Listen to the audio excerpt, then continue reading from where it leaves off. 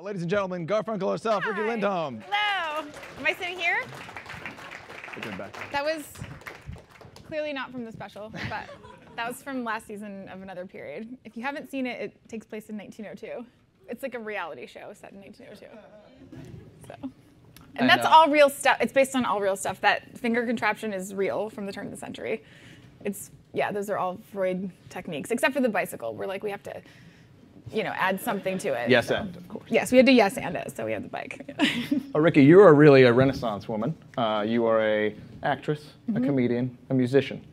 You created another period. You're a writer on another period, the showrunner. Now we have a new special coming this week. I've been busy. Kate. Yeah. Well, thank you for making time and coming here to Google. I try to tell my parents what I do all day. I'm just like, I don't know everything. I don't know just everything. And they're like, well, what do you? I'm like, it's always different. It's always, I don't know. I gotta go. And yeah, that's basically their understanding of my job. And you were here today without your cohort. You were here without Oates. I know. I'm so sad. Kate today. She's in LA doing Conan today. Oh, I know. Here we are with Cliff, so you drew the short straw, I'm sure. So Garfunkel and Oates. Let's just start with what people need to know. Why Garfunkel? Well, I was at a Hall & Oates concert at the Hollywood Bowl, and I had really bad seats. I was waitressing. I was in the back, and so basically you can only watch it on the monitors, and the camera had a close-up of Daryl that he kind of had like a wind machine kind of situation. It was a close-up of Daryl, and then it was like Oates in the band. So Oates was only in the wide shot, or like the moving right past him, and there was no two-shot. It was just Daryl and then everyone else. And for some reason that just made me laugh, and I was like, who set that up? Like, how does it feel to be Oates? And then, yeah, we kind of went from there. But we did realize about 2 years ago, someone sent us this like Simpsons thing where they had almost the same joke. We were like, oh, they had something called like, it was like Nash, Oates, and Garfunkel or something, but it was close enough where we were like, well, okay. Oh well, I mean, too late now. That's our name. So, of course, Kate is Oates, you were Garfunkel. Yes. How did you guys get together? We were both auditioning for commercials, and neither of us were working because it was all kind of like Maxim girls, like that Doritos girl, if you guys remember, it was all like that kind of look. And then all of a sudden, they just started casting girls with big eyes. And so she and I just got called back for everything out of nowhere. Like I got dropped by, I auditioned for like a couple years, got dropped by my commercial agent, never booked anything. And then out of nowhere, like Kate and I were just in all the commercials. We're like, what is happening? It didn't last that long, but we just kept seeing each other at callbacks. And then she came up and introduced herself to me at UCB. And then it went from there. And how did the musician kind of line get into it? How did we just became like these weird soulmate friends. Like I don't even know how to explain it. Like Kate's boyfriend, who was with her when we met, like on the way home, he's like, you like her more than you like me. And Kate says she remembers going like, yeah. So yeah. And then we found out that we both wrote comedy songs on our own. I used to play them in college, and Kate was kind of playing these comedy songs around town, and I would play at parties. Like we'd been doing it on our own in an unofficial capacity for like 10 years. And so then we're just like, oh, let's just do this together. When was your first gig together? Gosh, I think it's been like 8 years, maybe. Wow. It's been a long time, yeah. I think it was 2008. We made this short that like Kate was my imaginary friend, and it was a musical, and we wrote the songs for it and just made it, yeah. Very cool. And kind of since then, yeah. Great. What is your song process like? I know the old creative process question, but... Well, basically, it's evolved because we've kind of like found out like what we're good at and how to do it. So basically, we'll have a topic, and then we just brainstorm on it forever. This is only the songs that make it. Like the songs that don't, I don't even know. They just like, we just throw them in the garbage. But basically, we brainstorm forever, and we'll have like a 20-page document of anything we've ever thought about this topic. And then she gives it to me, and I sort of like narrow it down and come up with a title. And then after I have the title, I go and do a first pass of the lyrics, give it to Kate. She does the first pass of the melody, and then we get together and sort of, make it together. But she just has these like catchy melodies that are always in her head, so. So do you guys ever go on like a specific bit of like you want to like hit a joke and then a song comes around that, or is it? Sometimes we'll get a title. If there's not enough to sustain a joke for like 3 minutes, then we don't do it. Because like some things are good as one line, but then like what do you say after that? It's just like I've got nothing left. So most things end up in the garbage because we can't like blow them out to a whole song. Well, now this leads to the very first special, Trying to Be Special. Yes. And of course, Spoiler alert, I have seen it, so I'll try and keep it close. But the special is about trying to make a special. Yes, it is. So. It's very meta. It's basically Kate and I are like in a hotel room, and we have this gig that you think went really badly, and we're just like, this sucks. We're so tired. We're on and I'm like, do you think we should do something different? And she's like, I don't know. And I'm like, well, we're 36 years old. We have no husbands, no real jobs, no kids. Like, our lives are amazing. And she's like, yeah, totally. Like, the only thing that could make it better is a comedy special. And so we're like, oh, we don't have money to make a comedy special, so we do a fundraiser concert in order to make money to be able to put on the special. So, and then you see the fundraiser concert. So, yeah. And this comes out this coming week on Cinco de Mayo. Cinco de Mayo, yes. May 5th. It's available on Vimeo. Vimeo, yeah. So going the digital route. Mm-hmm. Yeah, we decided to do something different because Vimeo is like, they have the best player. Like, they just do. Like, businesses use it. They have the best player, and you can just download it and have it on your computer forever. And like, that just, I don't know. It seemed like, and they don't give notes. You have full 100% creative control.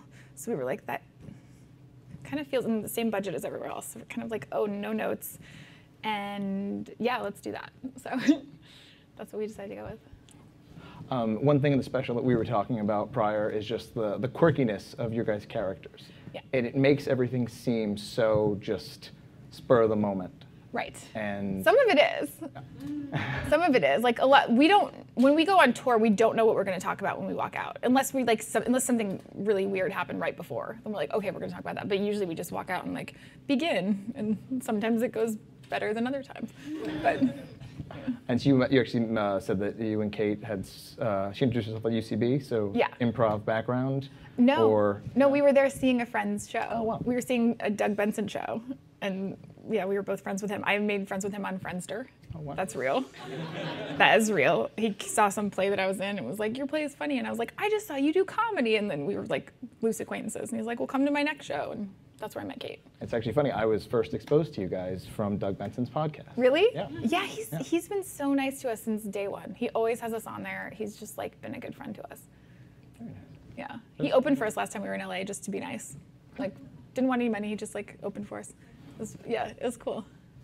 All right. So just shifting over, since we saw the Another Period clip to start. So Another Period is created and written by you and Natasha Leggero, and you did say it's like a reality show based in 1902. Yeah, we say it's like a family like the Kardashians moved into Downton Abbey. So it's set in America. It's set in Newport, Rhode Island. These people are not classy. They're new money, and they have unlimited money, but it's brand new. And our dad is a magnate. He like owns all the magnets in the world, I guess. And yeah, and then we just are like pieces of garbage that have no problems but complain all day long. So. And Under the Periods, of course, on Comedy Central. Yes. Season 2 comes out in June. June 15th. Great. Yep. June 15th, Comedy Central. Yeah. How did that come about with you and Natasha? Was that just a conversation of imagine? So Natasha and I, we went on like a charity trip to Senegal for Malaria No More, which is actually an incredible organization. Like they're like actually curing malaria. Like they're actually doing stuff. It's so crazy. But I love that company, and we went to Senegal, and it was just like, we just bonded. It's so hot, and we didn't know what we were doing, and it was intense, and so we just became friends. And then kind of when we were flying back, Natasha was like, I looked at your IMDb, and I'm like, yeah? Like, okay. She's like, no, you have like 80 credits on there. And how many of those things have you been in that are actually funny? And I was like, that's a good question. I was like, I don't know, 2? And she's like, well, I have 0. I have like 50 things and 0 things are funny. And she's like, I feel like that's weird. She's like, I think like we need to write stuff and make funny stuff, because why is everything not funny? And I'm like, all right, good point. And so we started trying to come up with an idea, and then we were like kind of stuck, and then so we went out and drank a bunch of wine, and then came up with the idea. As you do. Like when you're like, fuck it, let's get wasted, and they're like, I know the idea. Like, it's a terrible creative process, but it totally works. So. Speaking of your IMDb, actually, I found myself watching $1 Million Baby recently, and I was totally blindsided. I was like, oh my god, that's an intense. I'm a Renaissance woman, as you say. There we go. That's right. Yeah, no, that was my first movie. It was so crazy. Wow. I just thought it was going up from there. No, I was like, my first movie I was ever in won the Oscar. Like, sky's the limit. And then I like still didn't get an agent for like another 2 or 3 years. I was like, okay, so it's gonna be slower. And, yeah, but it was really awesome. It was crazy.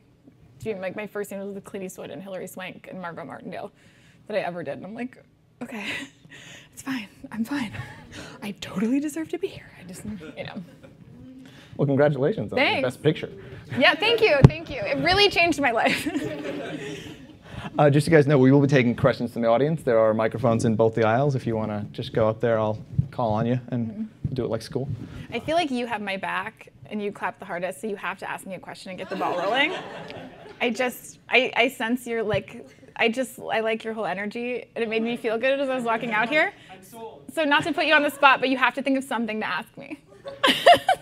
You can wait. Why don't you guys take a few minutes? Okay, think about it, and we'll get back to you. Okay. All right, if I was in the audience and I wasn't lucky enough to be moderating this, I would ask you a very important question. What? What is it like dating Fozzie Bear? It's pretty sexy. It's like, yeah, he's pretty smooth. No, I loved being on the Muppets. I was a big Muppets fan. I know people like always say it. They're like, I always loved The Flash. And it's like, no, you didn't. No, you didn't. You didn't love that growing up, but I actually did love the Muppets. I would have Mrs. Piggy. I'd have Miss Piggy birthday cakes, and you know, I loved it. So it was pretty cool. I didn't know how it worked. I didn't know there was so many people controlling a Muppet, or there's like monitors everywhere, and you're on this like raised platform, and it's pretty. Yeah, what is the process of like doing a scene with Fozzie? There's just so many people involved. There's so many actors like making this thing come to life. There's like one guy that does the left arm, and they're all working in this, like they just know each other so well, and they have like these things on their heads where they can see through like it's just a whole technical process that they find very easy. And the guy who played Fozzie also does the voice of Piggy and Animal. Oh, wow. So that's like his talent is basically unlimited. He does all three of those. So, yeah. What do you got? Sure, yeah. I'm ready. So I guess, first of all, on behalf of all of us, thank you so much for coming. Thanks for having me. I'm a huge fan and have been for years. I like to feel that your song, I Don't Know Who You Are, is my own personal anthem. I know, right? I'm terrible with names and faces, and it's really your fault. Yeah. Don't you think, for people who don't know what this is, we have a song about, it's called I Don't Know Who You Are, which you can figure out what that is, but it's people who come up to you and they know who you are, but you don't know who they are, and they get mad. And we have this like hypothesis that it's like their fault because they're not interesting enough. They don't have like a thing, and so they kind of blend, and then it's not our fault. Sure. Yeah. So that's amazing. So thank you so much for opening up my life like that and all of this. So I discovered you guys are amazing, Garfunkel and Oates. There's another comedy folk duo I'm sure you've heard of called Flight of the Conchords. Yes. And it seems such an odd thing to me that there were two comedy folk duos that were so hysterically funny, had really successful songwriting careers, and then made specials where they incorporated those songs. Yeah. Were you guys inspired by each other? Do you collaborate? Do you guys all hang out in some really cool bar somewhere? Where is this bar? I've never met Brett, but I know Jermaine, and Jermaine is actually on the upcoming season of Another Period. He's doing 2 episodes this season, which is so cool. He flew in from New Zealand just to do the show, and he plays a priest. It's like every single thing he says is funny, so we were very, very excited. But Jermaine and I actually became friends on Twitter. Like he just sent me a DM one day being like, hey, there's like 8 people in the world who do what we do. What's up? And I was like, I know, it's so crazy, right? And he was like, how weird is it? We're in comedy folk, like who does this? I'm like, I don't know. And then we just have been like Twitter acquaintances since then, and then he agreed to do the show, which was so cool. So no plans for some grand mega band or something? I mean, I would be so down. Comedy folk quartet? I mean, I wish, I hope. I'm gonna put up, I don't know Brett, but I would love to. Just putting it out. Now it's out in the world. Yeah, it's in the universe now. It's gonna happen. Thank you. Yeah, thanks. Thank you, buddy. But that I Don't Know Who You Are song was really weird because everyone like takes your point of view, which is like, I don't remember people either. You know, you put yourself in the hero position, but when one person came up to us after a show and they're like, that song is so mean. And I was like, wait, why? Like, what? He goes, people always forget me. And I was like, oh God. And he put himself in the other, like, don't you always put yourself in like the hero shoes? Like you hear a bit about other people being annoying, but like, I am annoyed. Like you don't put your, I don't know. I thought that was so strange and I didn't know what to say. I was like, I think you should like change your perspective on this. Like, do you forget people? And he's like, not really. Like, sorry, man, I don't know.